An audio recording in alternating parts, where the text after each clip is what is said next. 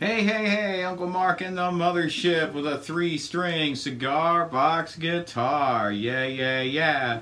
And this is a lesson on a cool country lick, country rock-ish lick that I use all the time. So I'm always doing this. It's my default lick on cigar box guitar. So, and it works with playing the Rolling Stones, it works playing Chuck Berry, it works playing country tunes. You know, if you turn the gain down, you want to play a little Merle Haggard-y thing. And this is exactly where it comes from, and where I heard it first was on a Merle Haggard tune.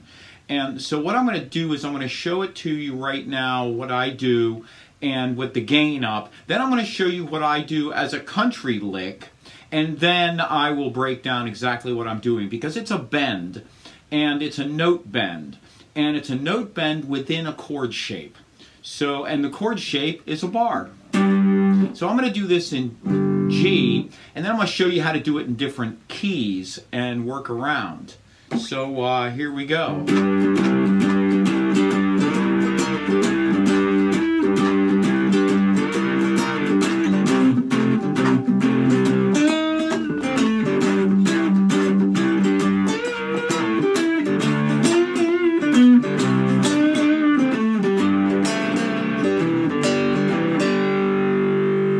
That.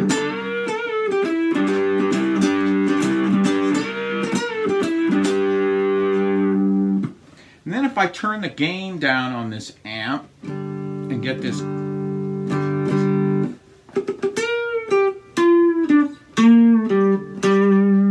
you get a very country vibe, so you could do your country rock songs like Poco and the Eagles and John R. Cash and that kind of stuff, and especially Merle. This is where I heard it first. The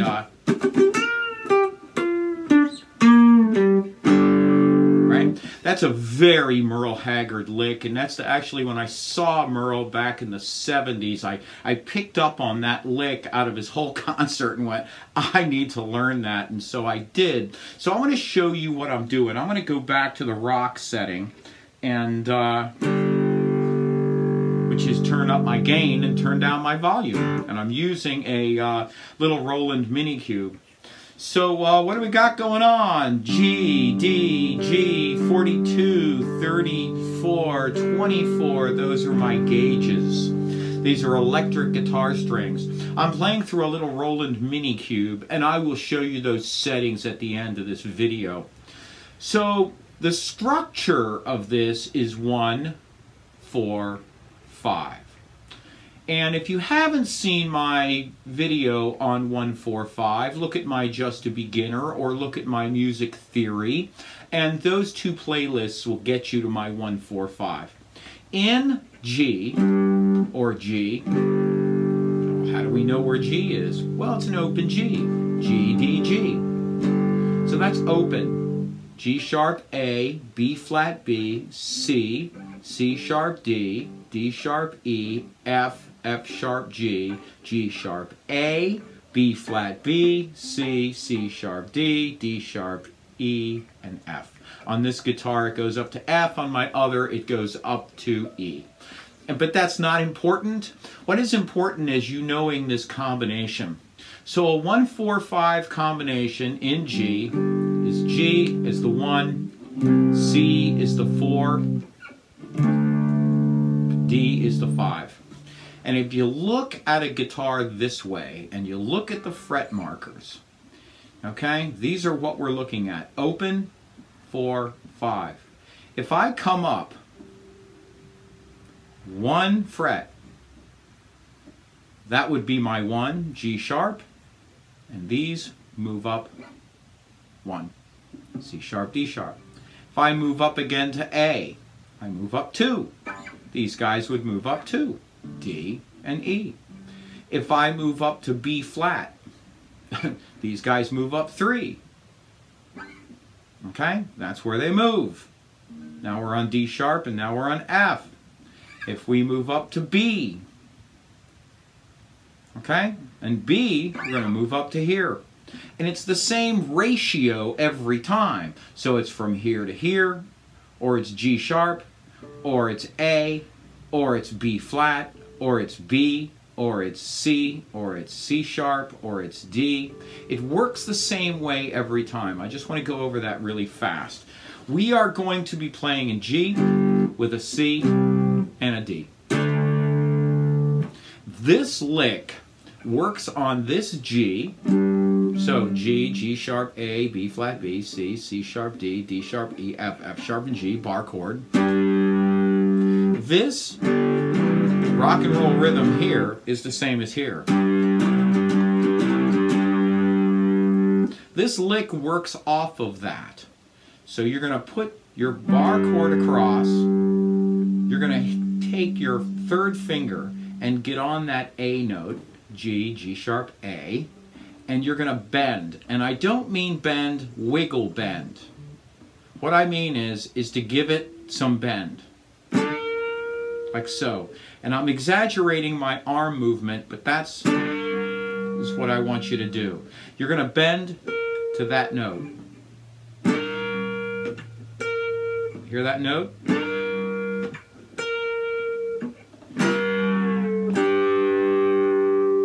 That's your first move. And I like to hit all the strings and get that full sound. That's me. You can certainly, right? You can certainly get that note individually, but it's that A. You're bending it up to the B flat. And then you're going to do the rock and roll rhythm thing in reverse. E, D.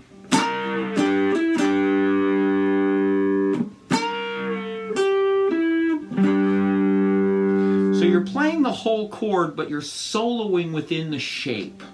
And I call this chord noodling, but really it's soloing within a shape, and the shape just happens to be a bar chord.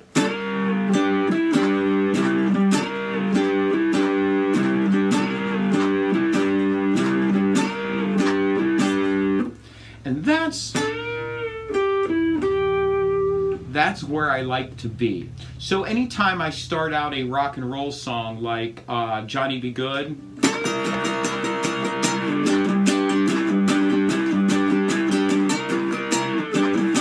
I always go there.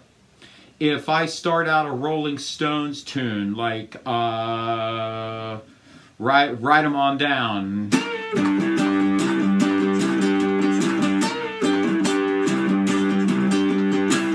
right?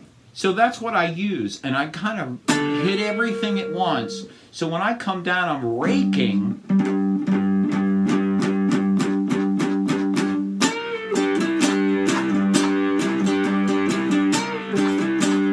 And that's my little move, is that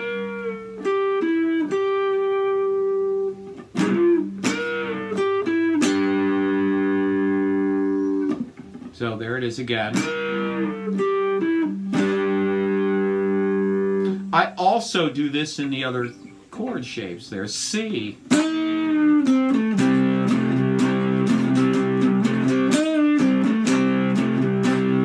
Back to G.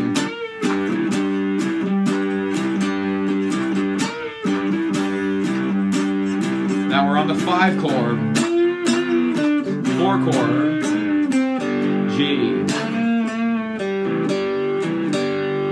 So I'm doing the same maneuver on C.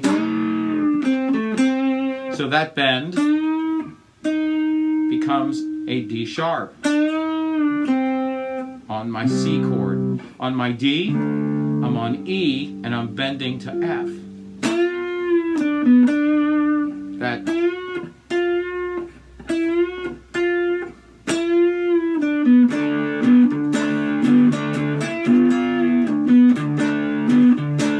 you're going to find there are great keys for this maneuver. This maneuver works really well in B flat.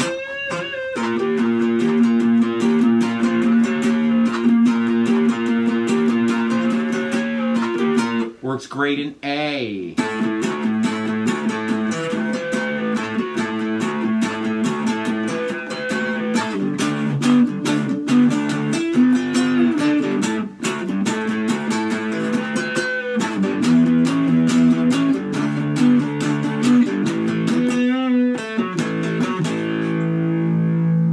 really good in A. But that's what it is in G. You just have to remember what key you're in and then get the lick. Once you get the lick in one key, playing some rock and roll, so you're in G and on the 1.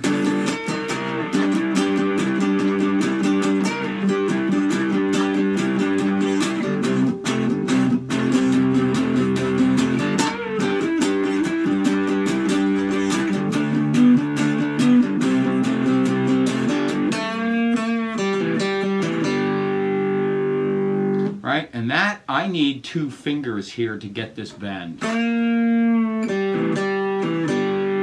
Fortunately, this fret gives me enough room to get 2 fingers in there. I find it really hard to get these lower bends with 1 finger. So that's what I like about that. So I'm going to turn my gain down, right, and turn my volume up. And I'm going to show you the Merle Haggard trick. And the Merle Haggard trick is the same thing. You're going to bend that A to the B flat, G. You're going to do the same thing here on this E to that D. And then you're going to bend this A to G. But the beautiful thing about this is you do a little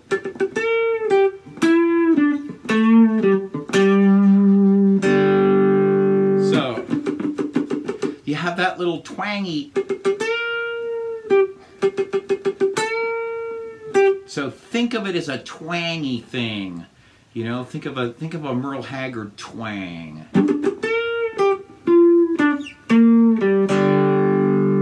And that's that. So you're A, G, E, D, A, G.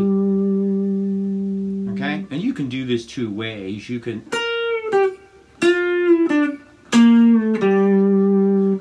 do it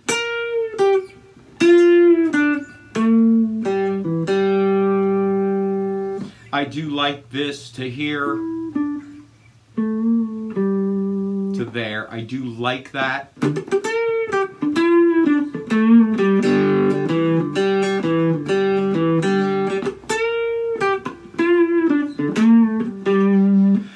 It's just cool, and it's a great lick to use. It's my default lick if I am going to play anything Rolling Stones-ish, Lynyrd Skynyrd-ish, country-ish, totally Merle-ish, Cash. I use that lick for everything. Okay, I really, really use it a lot. I try not to use it in every rock and roll song, but I end up defaulting to it because it's so cool. So I just wanted to show you guys that, and you know, as I realize how to play these different things, I like to show you, and I figured now would be a good time to do that. Now that you guys are really good with your 1-4-5s and you understand rock and roll and all of that, it's good to know these little tricks, especially for intros or outros. So this is Uncle Mark in the Mothership. Thank you so much for everything you do for me. I do have a PayPal link here down below. It's a paypal.me/UncleMarkTips, and I really, really appreciate it. $1 a show is all we ask, and I told you I'd show you my settings here. And right now I'm on the clean settings. We were doing a little Merle thing. You see how the gain is a little bit up right there. I'm on the Brit combo, and I got some reverb. So if I was going to play the rock and roll stuff that I was doing, what I do is I turn up my gain to about there, and then I turn my master down. Then you can hear what that sounds like right there. So that's kind of how I play it. I play it my gain a little further than that 12 o'clock notch.